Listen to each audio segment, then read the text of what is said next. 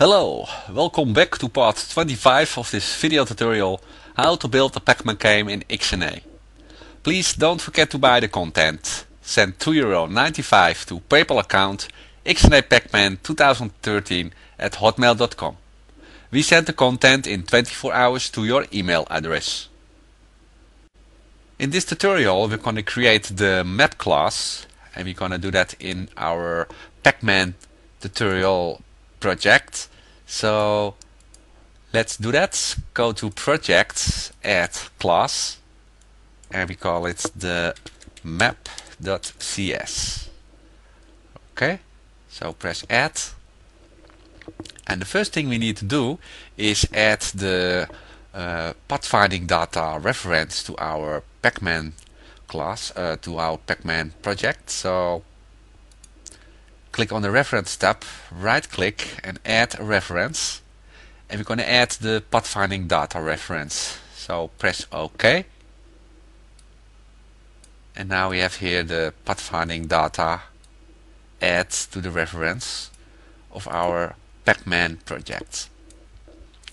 Now we're going to copy the using block statement from the object class, just like this. And we're going to add a using statement, so using, and it's the pathfinding data. So now we can use the pathfinding data, and it's a public class, so public class map. And now we can define some private variable, so private int number columns, that's the amount of columns in the map, right? And we have a private int number rows,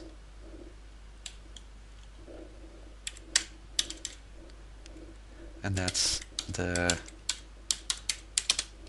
amount of rows in the map. Right, and we have a private int current map, and its default 0, and that's the index for the map data list. So we can use multiple maps. And now we're going to create the map data list, so private list map data, and we call it maps, right? Map data list, and it contains all maps. Alright, and the last variable is a private map tile type, and it's a two-dimensional array, so we call it the map tiles. Okay, and it's the map tile type array. It's an array with the map tiles. Okay, and that's are the private variable.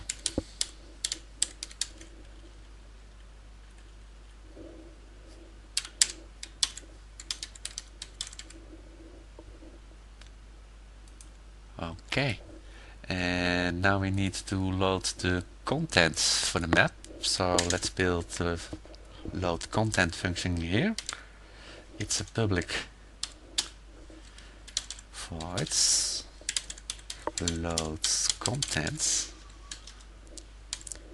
and we need the content manager.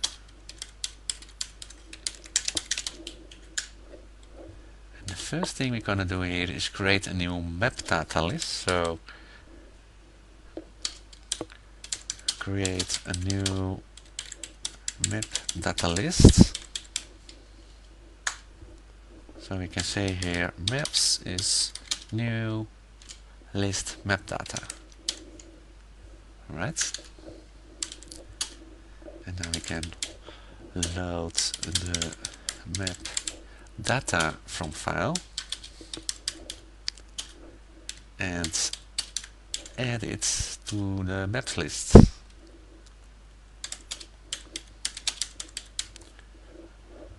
Right? So we can say here maps list maps add, and then we say content.load,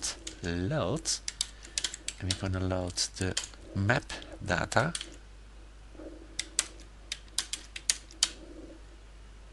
And the map data, it's the map data from the pathfinding of the pathfinding data from the map data file, right? And our XML file is in our maps folder, and we call it the map1. Alright, so we load the map data and we're gonna add it to the maps list. And now we're gonna set our map data, and that's a function we're gonna need to create. So set the map data into the map tiles, and the function called map set map data. Alright, and that's a function we need to build, so let's do that. So load the contents for the map,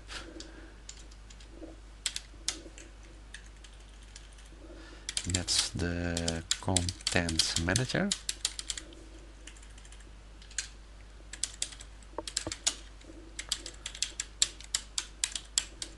Loads content,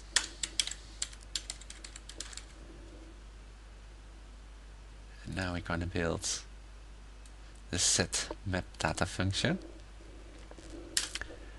And the first thing we're going to do here is get the data from the XML file. So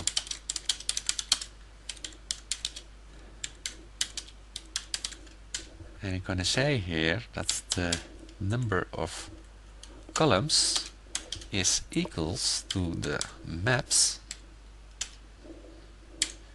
and the index is the current map, and the field is number of columns. That's the field from the XML file.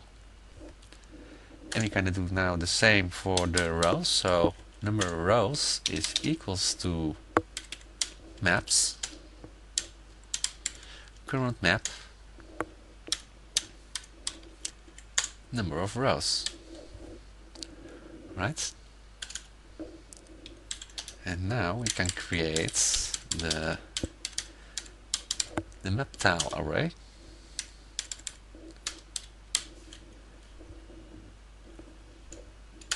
So we can say here that map tiles is equals to a new map tile type, and it's a two-dimensional array, so we can say here now number of columns and number of rows. Right?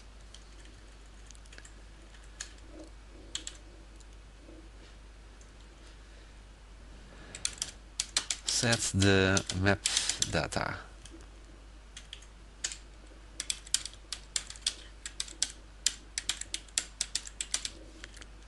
Right?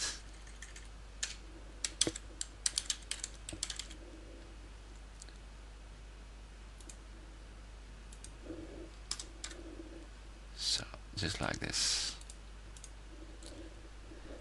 And now we have built our map class, we're going to implement it in our game class of the Pacman game. And the first thing we need to do is define the map, and we're going to do that in the public section. So let's do that here. It's a public static map, and we call it map. Right? Represents the map object. And now we have defined the map. We need to create a map, and we're going to do that in the constructor. So let's do that here.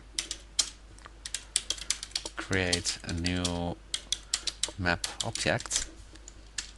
So we can say here now map is new map. Right? And now we need to load the content for the map. So we go to the load content. And we can say here loads the contents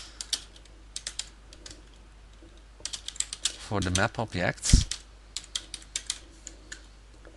So we can say here map load content, and we pass the content manager, right?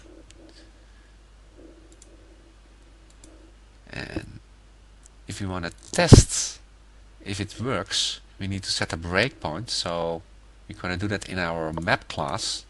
So go to the map class, and in the set map data function, we're going to set a breakpoint on the number of rows. So at the left side, you're going to press here, and now we have to set a breakpoint just at the number of rows. So let's start it up now.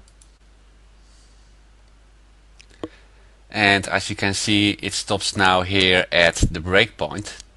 And what we can do now in the watch fenster, and if it's not pops up on your screen, you can go to the debug fenster, go to Windows, and select the watch.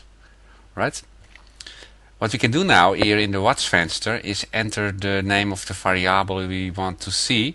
So number columns, and as you can see, it has now the value 28. Right? And as we enter now the number rows, it has the value 0 because it's not executed. And if we now go to the debug menu, just here at the top, and we press the step into button, you can see now that the number of rows is 36. Right? And let's enter the map tiles. That's null because it's not created. And if you do one step further, it creates the map tile array now. And as you can see, the map tile array has now a dimension of 28 by 36. And if we open it, you can see that all the values have the value map empty. And that is what we need to change. And we're going to do that in the next tutorial, where we're going to use our map builder tool to get the collision data from our Pacman maze. Right? So I hope you enjoy, and see you in the next tutorial. Bye.